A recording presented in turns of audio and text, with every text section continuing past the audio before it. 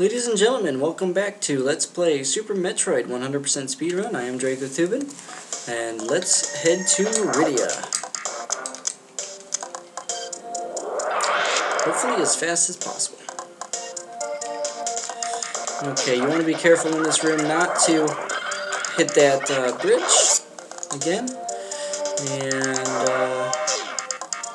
head back on down the way we went to go to Norfair the first time.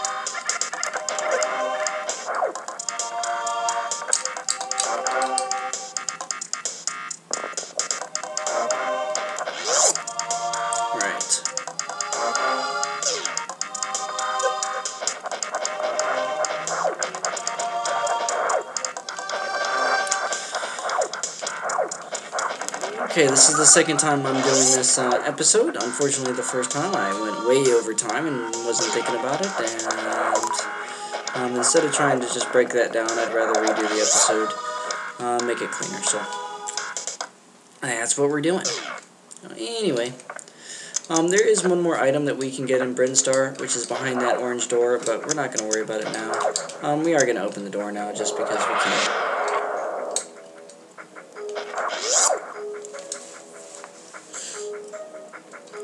Alright.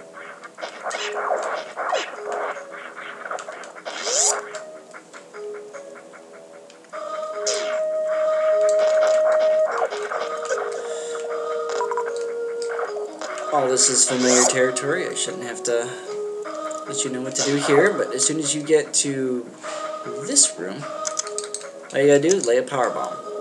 And if you jump right as it cracks, you will actually jump up, which normally if you do it not under the platform, it will help you speed through this a little bit easier. But I wasn't paying attention to what I was doing, so. Alright, we are in Maridia, the land of water. And we need to get an item by shine sparking right away, so. What we're going to do, we're going to clear out these little crab thingies. And we're going to shine spark, or run to the left.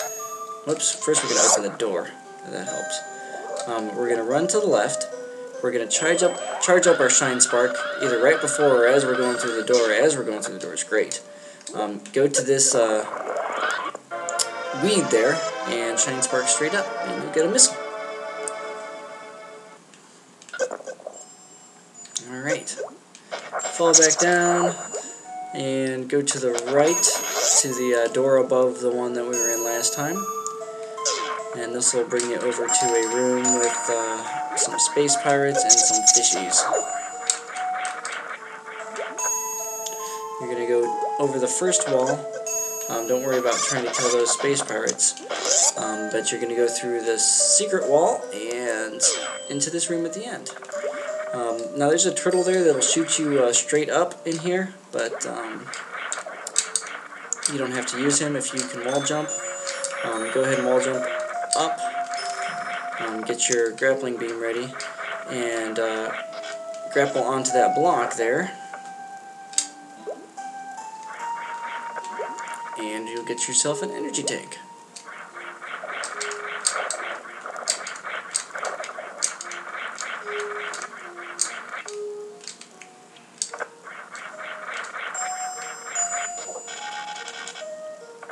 Like that.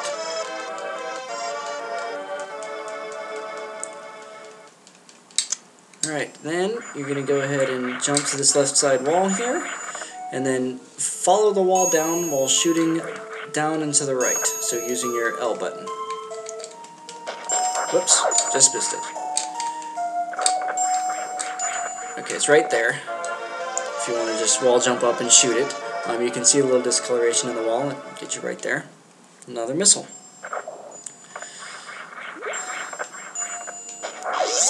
Alright, go ahead and run back to the left, making sure you keep on holding run so that you blow that guy up there.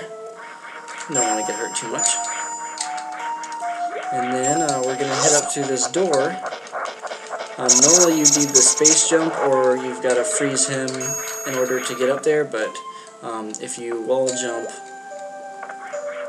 right off of there, at the right angle, you can actually get up through that door.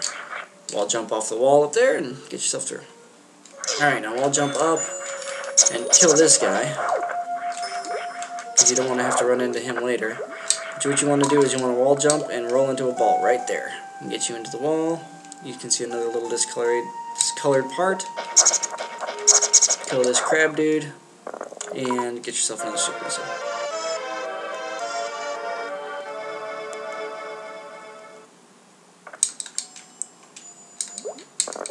Okay, helps if you roll into a ball first, Samus. Thank you. Okay. Moving on. Onward and upward, literally. Charge up Shine Spark right before this little crevice here, and instead of going up, like an idiot, you want to go diagonally up and to the right. If you don't do it right, you'll nick that ledge and it'll stop you. But if you do it just right, you'll get this door. You want to go up through these cracks and crevices here and up into this room.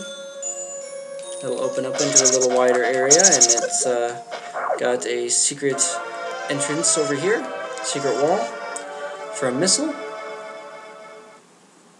And then I'm going to jump up over to the left to this door. And at the end of this room, there's another secret wall that'll eventually lead us to a missile and some super missiles. See, you can use, there's an x-ray scope that we're going to get later once we have the space jump, that you can use to identify what kinds of blocks or what, and so on and so forth. But once you know the game, it's really not needed.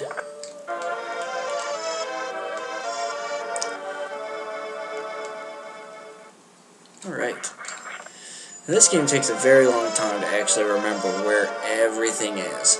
I still don't remember exactly what's where, but I know that something's there. And how to get there, at least in the order that I get them here.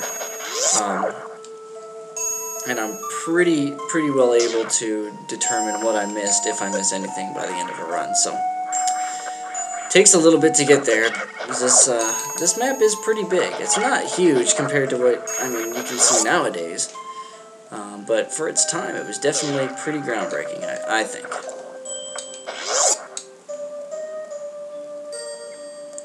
All right, go ahead, head back down, shoot through the floor, and we'll move on into our next area. Okay, you got a power bomb to get through the floor here. And then you're going to want to speed boost over to the right, charge up Shine Spark, and go through this gap here. There's a missile, and then there's a super missile over to the right, but the two blocks preceding it are gravity blocks. Well, not the two blocks, but those ones right there. They're gravity blocks, so you want to jump over them, grab your super missile, and then jump back down. Then we're going to go all the way back to the left to the gap that was there, and we're going to wall jump up there and head into the next room. Oops. Okay, we're going to go up the right side, or the left side, but the correct side. Perhaps. Another thing you can do is, Shine Spark directionally, if you're having trouble, which I seem to be doing today. So let's do that. And we'll head up. Alright, we're going to kill these couple of Metroids, and then we're going to stop for now. We'll continue through this room later on the next episode. I am Dracothuban, and thank you for watching Let's Play Super Metroid 100% Speedrun.